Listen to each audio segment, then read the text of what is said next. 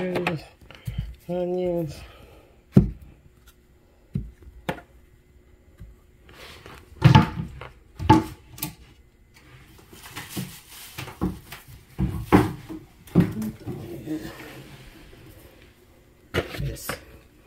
This what I'm gonna use, and this.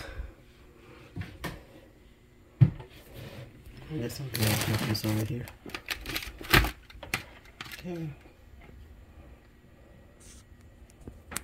So we don't have to wash all. We'll wash these, and I'm going to clean out the inside of it. But I just want to take note. Make sure that you put a little hole in these little spots right here. Okay. Okay. And then we're going to clean it out. Then I'll put it in hot water just for about 2 to 3 minutes just to soften it up a little bit. This is the way it should look after you clean it. And you can cut off the top of it, clean it in the inside out. It should look like this here. And then, you know, outside of it, you know, we cut the put little holes each one of the little humps. Okay. And I'm just going to stick in some water for about 2 or 3 minutes, hot water. Put in some boiling water for about 2 or 3 minutes just to soften it up a little bit. Okay, and I'm just going to make the hamburger and season it. And we're going to stuff it in here. And we're going to bake it at 350 for about 40 minutes. Or until done.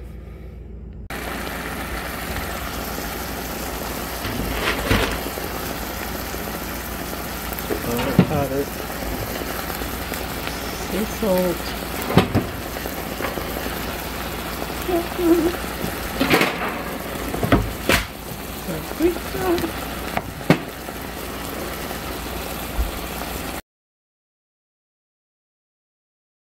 Just a little bit of each of these. That's what we're going to do. Yes, babies. Drain it. I want to thicken up a little bit, so I put a little flour in here and a little hold on for a second.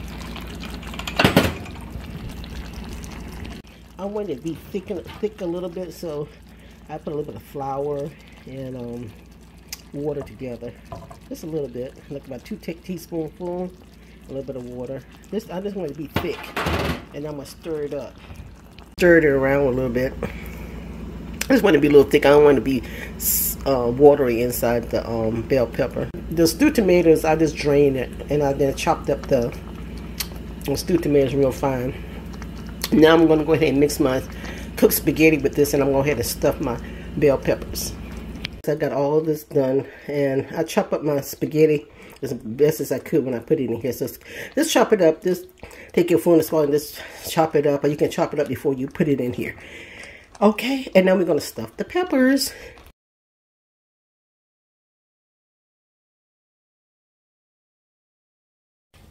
Okay, I put a little bit of olive oil in the sauce, a little sauce I have on here, and I'll put some onions. Let me grab the onions just a moment. Some onions. Put this in the bottom of the pan.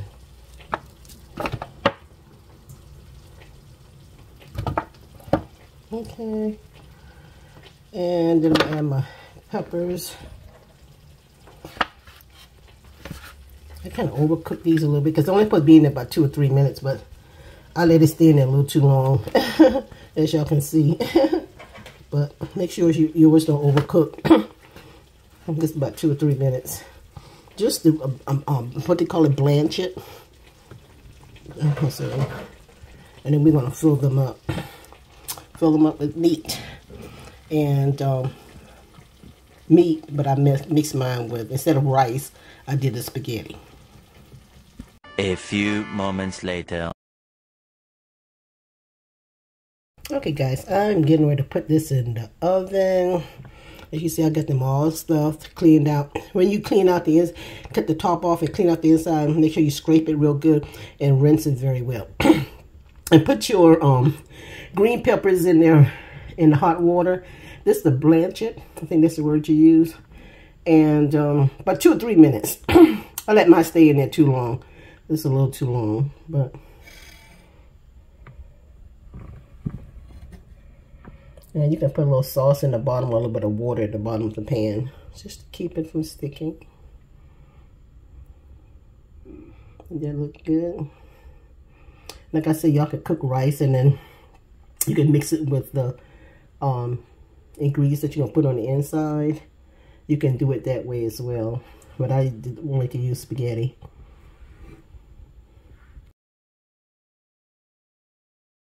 Hey guys, this is the final results. I pulled it out of the pan and put it on a serving dish, and I just love the way it came out. Look at that.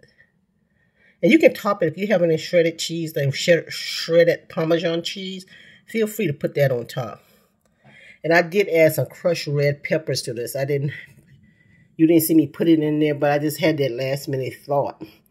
But you see the seasoning I put in there. But feel free to add maybe like Italian seasoning or celery salt. If you put celery salt in, do not put salt in it. But these came out so good. Look at that. Look at that.